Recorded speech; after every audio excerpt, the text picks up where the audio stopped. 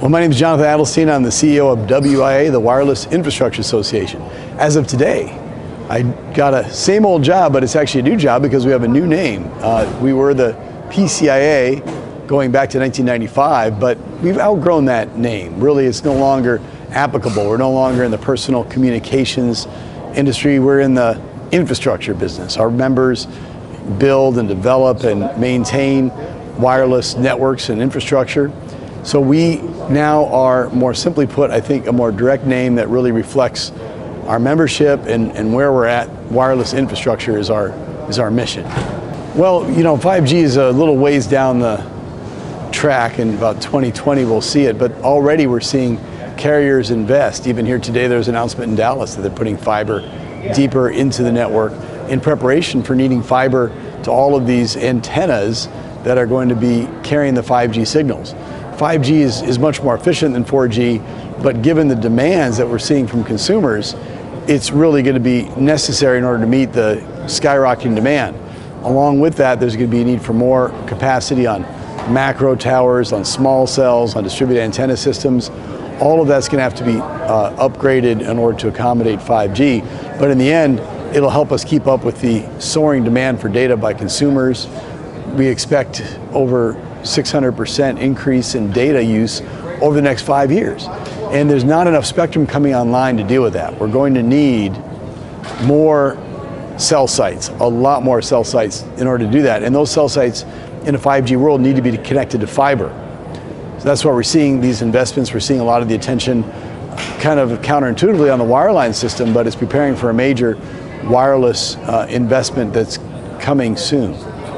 Yeah, we see cycles of investment and deployment in this business. We've seen them come and go for years, but the cycles have always gone up and up and up. It might go down a little bit. In the long run, it's always increased because the data demand has never slowed, it's always sped up.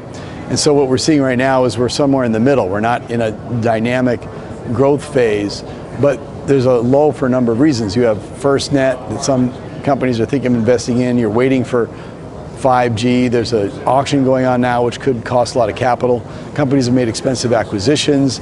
They've developed a lot of the 4G networks. They're still completing that, but a lot of the 4G's been done, and so that source of a big burst of investment is not available. So we're in a sort of a low period, is what some of the members describe, but nobody seems to believe it's going to last. That it's only a matter of time before the investment will come back in force in order to meet the capacity demands of the end users. Well, Dave Mayo talked this morning from T-Mobile about industrialization of small cell deployment. He's talking about coming up with a very systematic way of getting it done.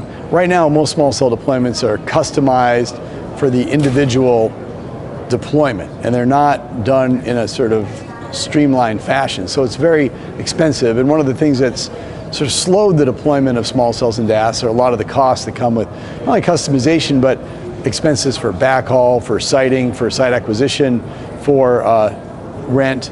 You know, the system has not sort of gelled yet in a way that is as cost efficient as a lot of companies would like it to be. And when it becomes more cost efficient, the thinking is there would be a real explosion in deployment, because that's the way that they can help to meet demand. So we're looking at removing regulatory barriers. We've already removed the idea that a small cell node is the same as a large macro tower, so that you look at the systems as a whole.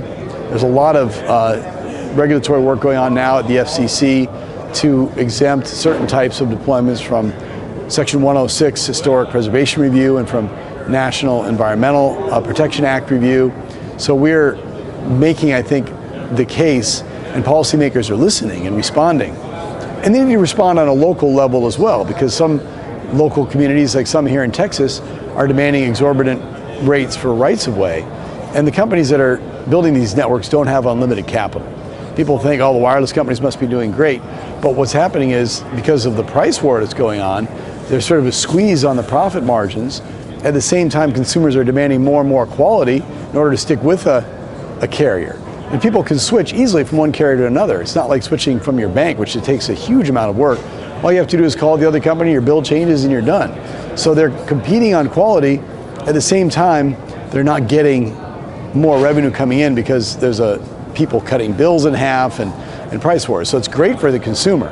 But when it comes to a very expensive build of a network, it's really putting the squeeze on everybody throughout the wireless infrastructure ecosystem.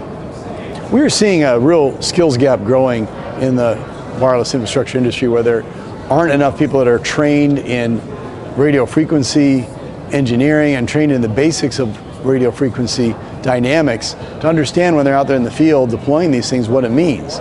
As we get more and more antennas close to the end user, there's more opportunities for harmful interference. There's more need for education.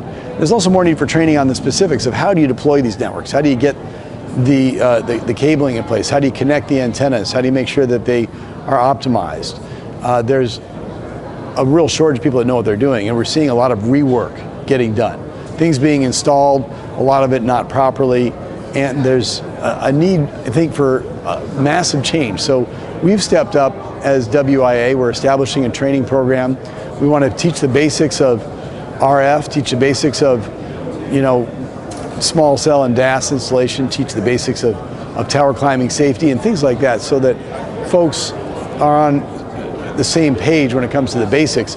And then they can go to have training from individual companies or equipment manufacturers or the company they're going to work for that can take them into even a deeper level, but they'll have a broad-based understanding of the milieu in which they're operating. For the first time, we are introducing a supplier diversity summit here at our annual wireless infrastructure show. And it's really exciting because we have all the major carriers participating, we have the big tower companies engaged, and they want to see more diversity in their supply chain because it strengthens their opportunities to get the work done properly. The more we can bring in small businesses, minority-owned businesses, women-owned businesses, veteran-owned businesses, I think the better off we all are. We find that there won't be reliance on a handful of suppliers. It brings up the level of competition. It brings in diverse voices and different viewpoints and different skills.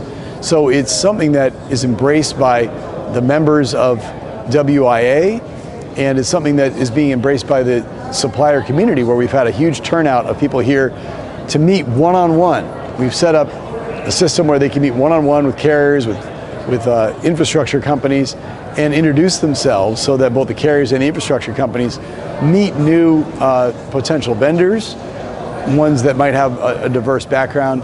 And it's really a great opportunity for both the contractor, in this case the large companies, and the vendors, the diverse companies that have joined us here at the show to engage in the Diversity Summit. So we're bringing diversity right into the heart of our trade association. Often you see these issues are handled in a diversity organization meeting, but this is in a trade association meeting of the industry itself. And we think it's going to be more effective that way. It's a new model for a lot of other industries. So we not only have a new name, we have a new website as well, WIA.org, where we have new white papers that we've put up for people to look at. We have a lot of new material. It's really designed to be helpful to members and the public alike to understand what's happening in the wireless infrastructure industry, what are some of the regulatory issues that we're facing, and it's something I hope everybody gets a chance to take a look at and take advantage of. And now I think it's clear that we represent wireless infrastructure, got a clear name, we got a clear website, and we're really excited going forward.